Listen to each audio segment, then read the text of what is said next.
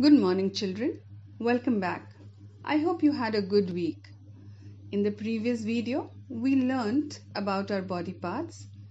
We also learned that we all look different because the shape, size, and color of our body parts differ from person to person.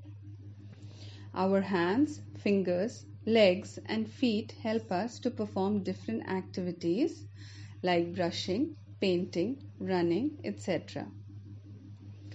Today, we will discuss the importance of our family.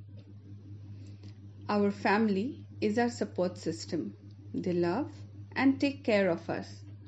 So, children, a lot of learning and values come from our family, like treating everyone with love and kindness, taking care of our elders, helping at home.